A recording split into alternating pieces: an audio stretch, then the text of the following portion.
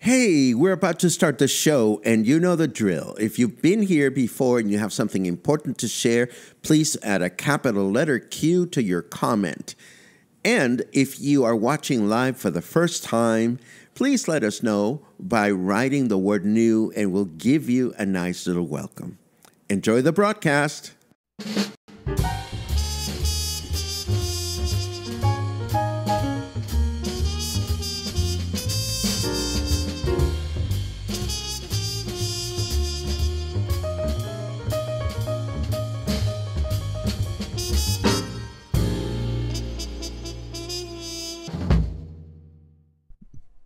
So, do you want to know how I know that these eclipse glasses are the real deal?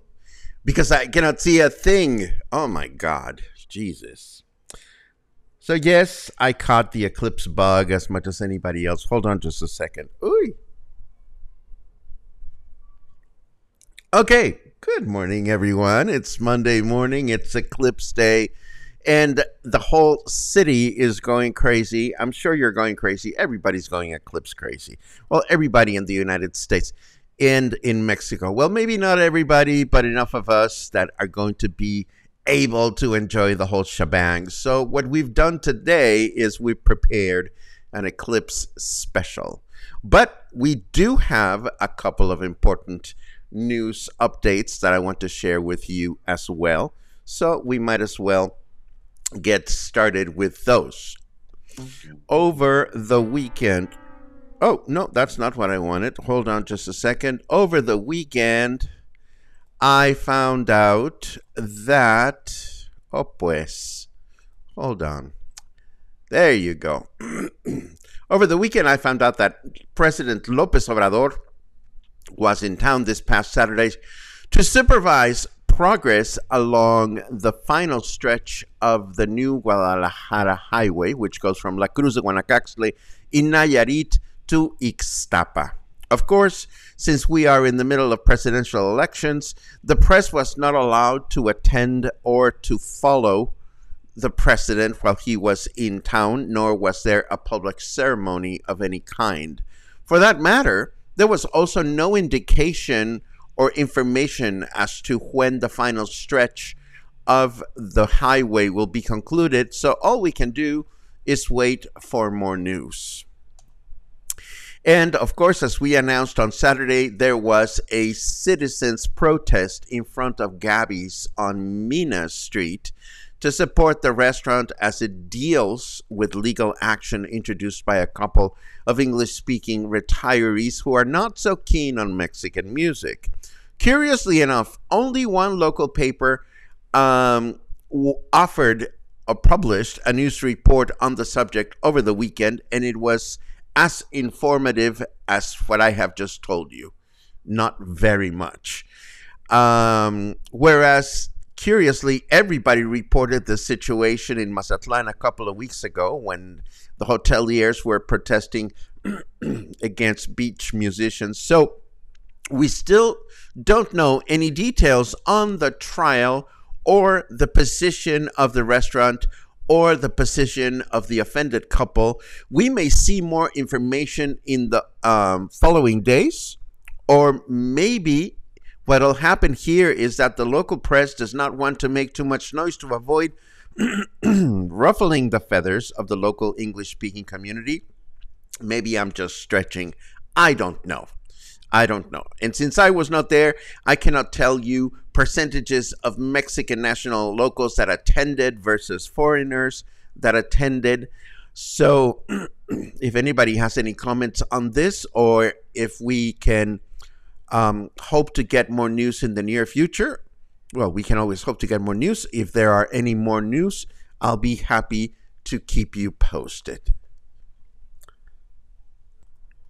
Moving right along,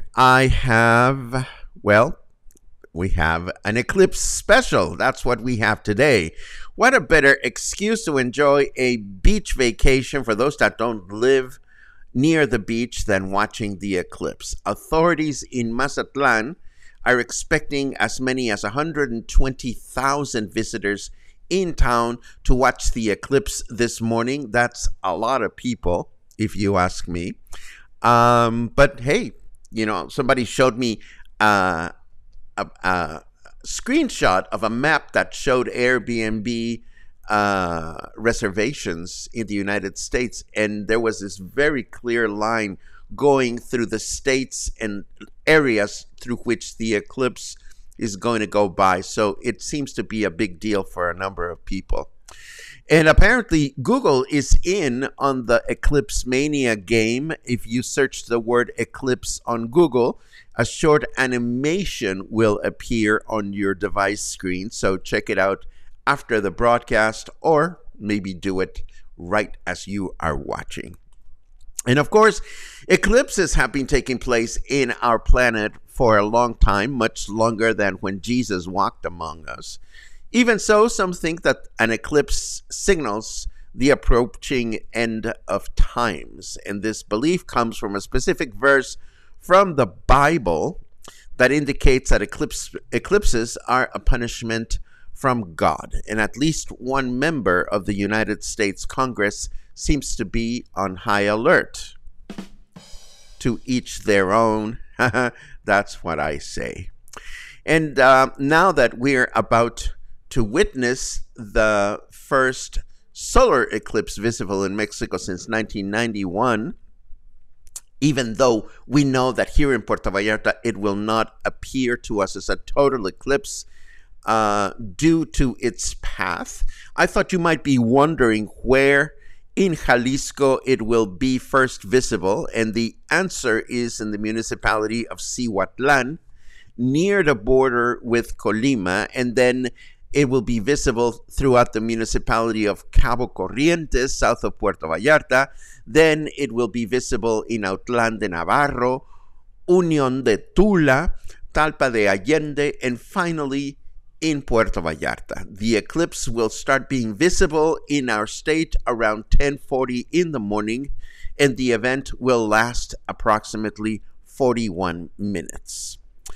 Now, you may be wondering how many eclipses have been visible in Mexico during modern times. For starters, any person who was born in Mexico since 1970 has had at least one opportunity to witness a solar eclipse in our country. But to be more specific, the more recent eclipses that have been visible in Mexico since during modern times, that's what I'm trying to say, the most recent eclipses that have been visible in Mexico during modern times were in 1970, 1984, 1991, 2000, 2014, and 2017.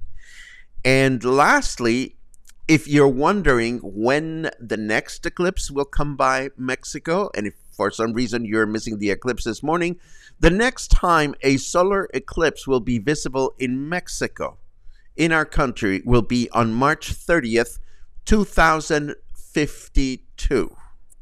And the best place to watch it will be, and you have to love the irony, Puerto Vallarta.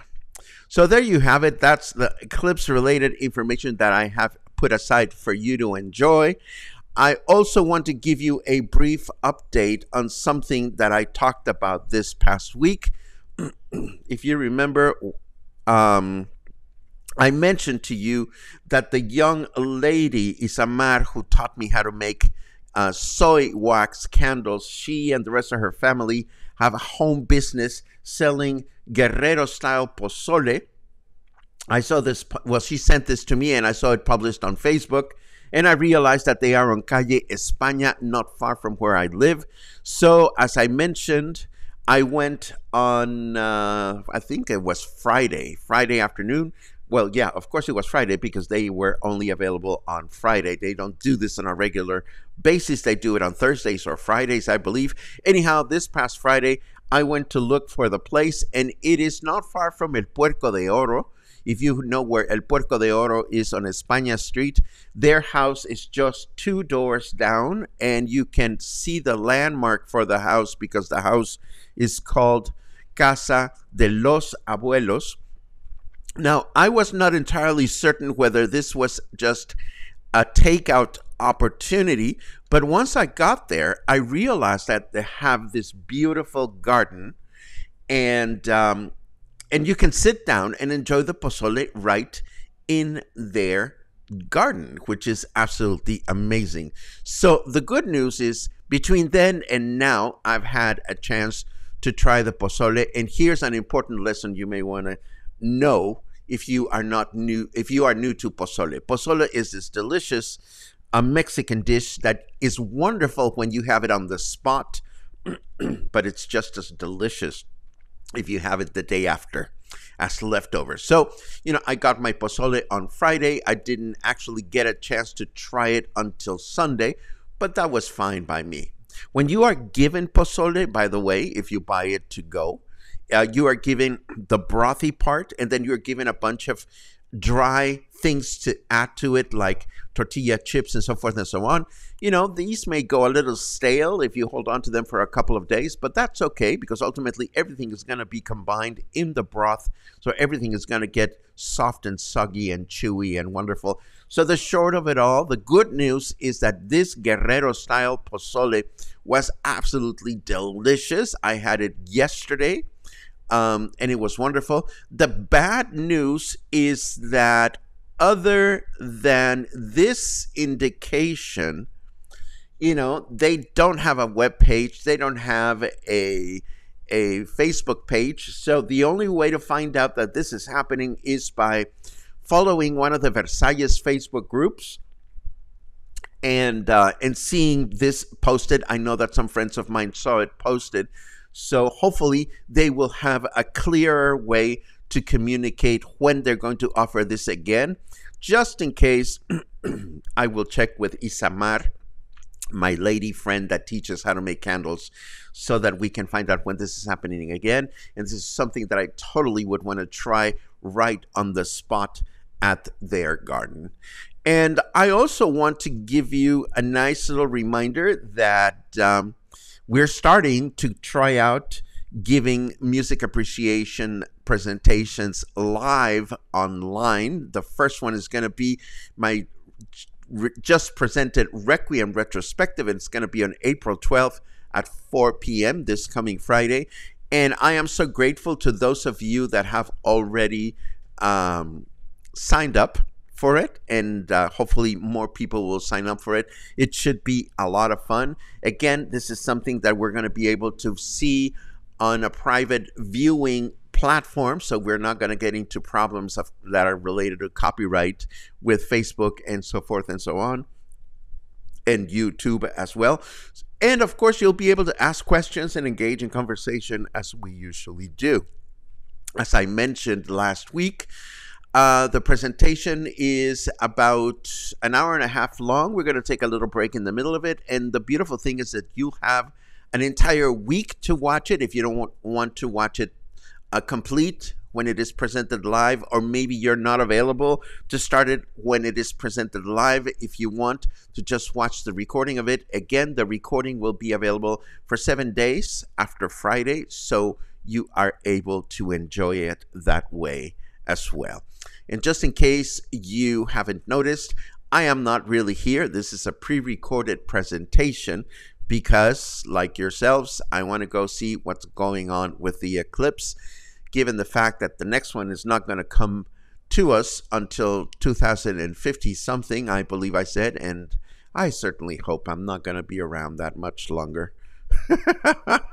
So there you have it. This is a little pre-recorded eclipse special for you. As it turns out, I have been abducted by a unicorn, and we'll be having some live broadcast, some pre-recorded broadcast this week. I hope you don't hold it against me, but I'll be back soon with more coffee and headlines to share with you. In the meantime, I hope you enjoy the pre-recorded content that I've put together for you for tomorrow and the day after tomorrow. Have a great beginning of the week, and I'll be looking forward to reading your comments from afar. Take care.